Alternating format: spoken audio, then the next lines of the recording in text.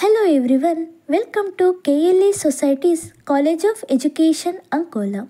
I am Chaitra Shetti, B.Ed first year student teacher. So, today let us study about cell structure and function in this video, which is the 11th chapter of science subject from 8th standard textbook. As we all know that different sets of organs in our body perform the various functions. In this chapter, we shall learn about the basic structural unit of an organ, which is cell. Yes, cell may be compared to bricks because bricks are assembled to make a building. Similarly, cells are assembled to make the body of every organisms. Firstly, let us study few history aspects, that is, cell was firstly discovered by Robert Hooke in the year 1665. By observing slices of cork under the microscope, and a cork is nothing but a bark of a tree. As I said, cells are similar to bricks. The building, though built of similar bricks, have different design, shape and size. Similarly, in living world, organisms differ from one another, but all are made up of cells. And cells in living organisms are complex living structure unlike non-living bricks. Let's move on to the topic. The organism shows varieties in cell number, cell shape and cell size. Firstly, let us discuss about varieties in cell number. Here, the first one is multicellular organisms. The organisms which is made up of more than one cells are called multicellular organisms. For this, best example is human, because human body is made up of trillions of cells.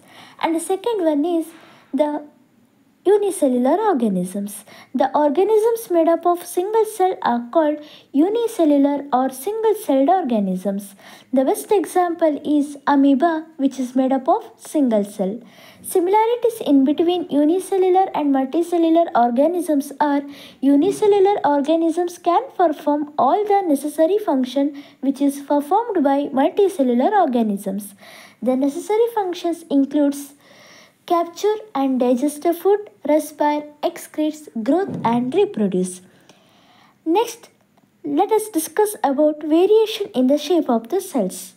Though human body is made up of many cells, but all the cells are not identical in a shape.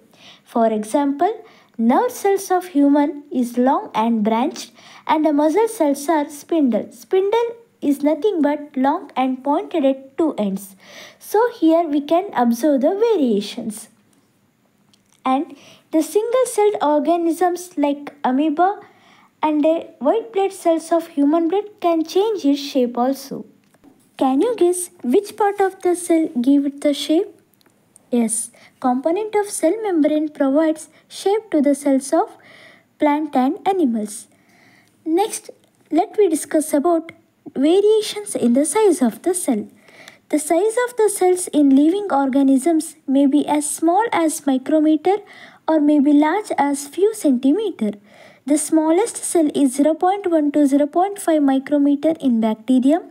The largest cell measuring 170 mm into 130 mm is the egg cell of an ostrich. Most of the cells are microscopic in size and not visible to unaided eye.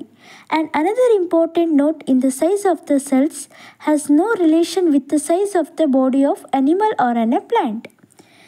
Till now we studied the first part of the chapter, that is cell structure, and now let me discuss about the functions of the cells, that is the next part of the chapter. So different part of the cell perform different functions. The first is cell membrane, the basic component of a cell, and the cytoplasm and the nucleus enclosed with the cell membrane, and it is also called plasma membrane. The membrane separates cell from one another and also the cell from surrounding medium. The plasma membrane is porous and allow the movement of substances both inward and outward, and these are the main functions of cell membrane. And next one is cell wall. Cell wall is an additional layer surrounding the cell membrane, is required by plant for protection. Plant cell need protection against variation in temperature, high wind speed, atmospheric nature, etc. And important note, cell wall is only present in a plant cell and it was absent in an animal cell except the bacteria cell. Next, cytoplasm. Cytoplasm is a jelly-like substances present between the cell membrane and the nucleus. Various organelles are present such as mitochondria, Golgi bodies, ribosomes, etc. are present in cytoplasm. And the next one is nucleus. Nucleus is generally spherical and located in the center of the cell. Nucleus is separated from the cytoplasm by a membrane called nuclear membrane. Small spherical body in nucleus is called as nucleolus. Nucleus contain thread-like structure called chromosomes. These carry genes and helps transfer of characters from parents to offspring. Next, while observing the onion cell under the microscope, we can notice a blank-looking structure is called vacuole. Larger vacuoles are common in plant cell, smaller vacuoles are common in animal cell. And the functions of vacuoles are storage and disposal of various substances. And lastly, plastid. It is a small colored body in cytoplasm of the leaf cell. They contain some pigments called chlorophyll. Green colored plastids are called chloroplast. They provide green color to plants and essential for photosynthetic process also. The next part of the chapter is comparison between plant cell and animal cell. Plant cells usually they are larger than animal cell and animal cell usually smaller than plant cell.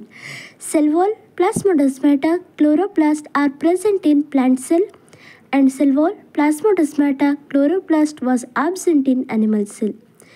Vacuoles are large and permanent in the case of plant cell. Vacuoles are small and temporary in the case of animal cell. Tonoplast present around the vacuole in plant cell and tonoplast was completely absent in animal cell. Centrioles are absent except the motile cells of lower plants in the case of plant cell and centrioles are present in the case of animal cell. Nucleus present along the periphery of the cell in the case of plant cell and here the lysosomes are rare. In the case of animal cell, nucleus at the center of the cell and the lysosomes are present. The storage material in the plant cell is starch grains. The storage material in the animal cell is glycogen granules. Lastly, a small part which is left in the chapter, that is tissue.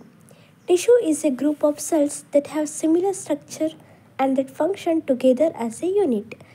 A non-living material called the intracellular matrix fills the space between the cells. This may be abundant in some tissue and minimal in others. Or tissue in a biology is defined as a group of cells that possess a similar structure and perform a specific functions. The general function of the tissue is tissue provides shape to the body and help body to conserve heat and store energy. Thank you for watching. Please like, share and comment.